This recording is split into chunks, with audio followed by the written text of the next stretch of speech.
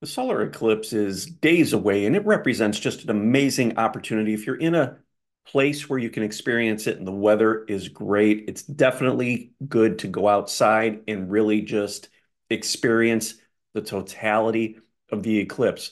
But there's so much more happening on an energetic level that is so important. I wanted to share it with you in this video. I know there's a lot of content out there talking about the solar eclipse, but I'm going to bring forward a perspective that I feel is going to be really enlightening and eye-opening for you. And it's going to give you something that you could think about during the eclipse or in that period before and after the eclipse when that energy is full on to really help you heal and take your spiritual growth, your consciousness to another level.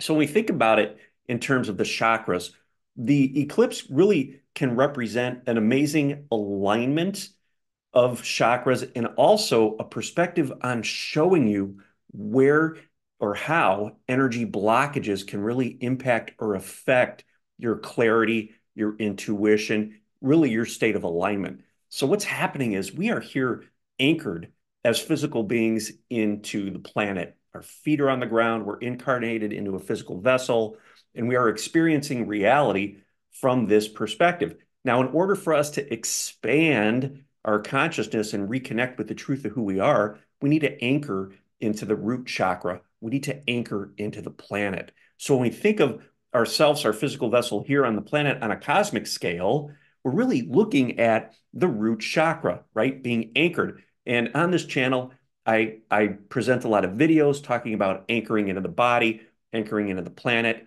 grounding, and things like that. And the purpose of that is to really get it from up here down into here because you came here to have the experience of the human perspective. So you are about to experience a solar eclipse from the perspective of the human.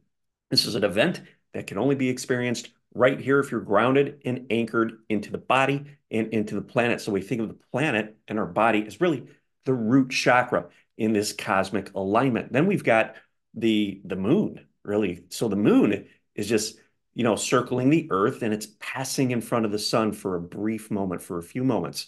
The moon is going to be passing in front of the sun. We can think of the moon as our sacral chakra, right? So what's happening is the sacral, when it gets out of balance, it stops the light from moving up into the solar plexus, which can be represented by the sun energetically, right? So what's happening is we are experiencing a blockage of the solar of the sacral chakra, which is really preventing your light, your divine light, as it moves up your central channel from your root chakra through the sacral chakra to the solar plexus.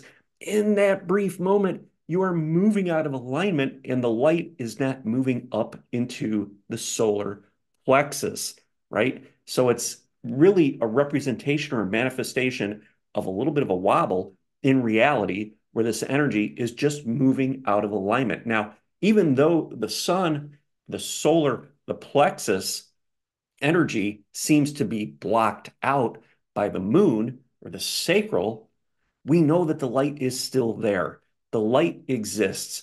So it's important to realize or just be aware of the fact that these types of energy shifts and these wobbles and these alignments, which could bring forward fear, there's a lot of collective fear around this solar eclipse, could bring all of this up. It's because energetically, energy is wobbling, is getting stuck in the body. It's just reflecting out into reality as a solar eclipse. So we could think of the solar eclipse as really a reminder that we are energetic beings. And sometimes it appears as though we are disconnected or we have lost the light. We know the light is always there. The eclipse is not extinguishing the sun. The sun is forever present in the sky, right? It just appears as though it's been blocked. Just like when we have blockages, when we have fear come up, when we're feeling unworthy and things like that, when you get into the solar plexus, the energy is not reaching the solar plexus. So that area feels blocked.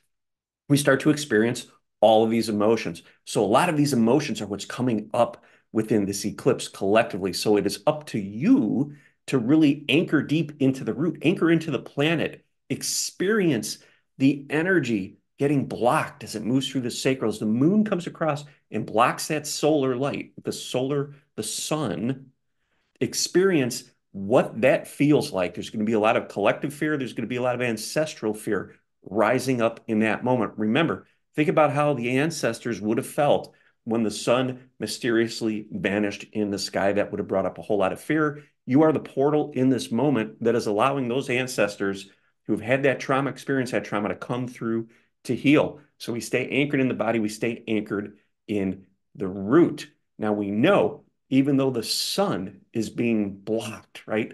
The solar plexus is being blocked. There is a portal through the sun, which is your heart space. It's the connection to the quantum field, to the limitless universal source energy. And that energy is available to you. So even though the sun is blocked out, it's like a blockage again in the solar plexus, okay, preventing energy from moving up into the heart. But know that that portal exists. It is forever there, even though you can't see it, even though you can't experience it in the moment because it appears to be blocked.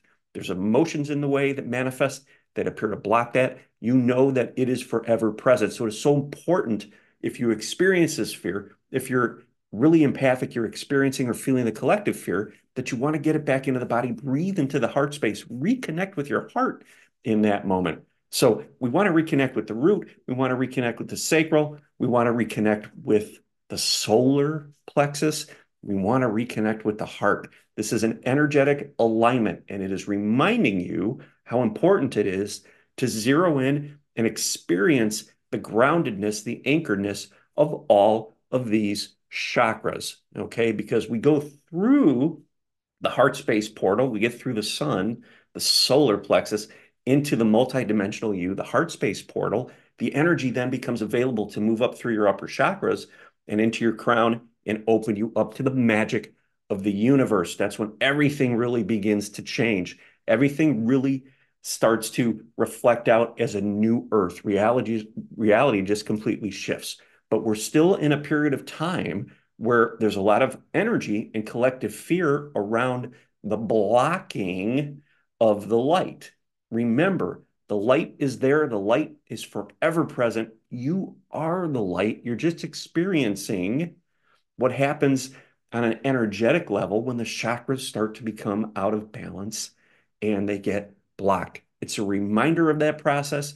It's an opportunity to feel whatever is rising up, whatever is coming up in that moment, to further anchor yourself into the root, further anchor yourself into the planet, and again, experience all of that emotional trauma, all of it that rises up so that you can further reach up past that eclipse through that solar portal into the heart space of the infinite, limitless you and bring all of that magical energy down into the body, into the planet, and help to heal and manifest new earth. It's such a powerful, powerful time. If this video resonated with you, please watch this one next. Thank you.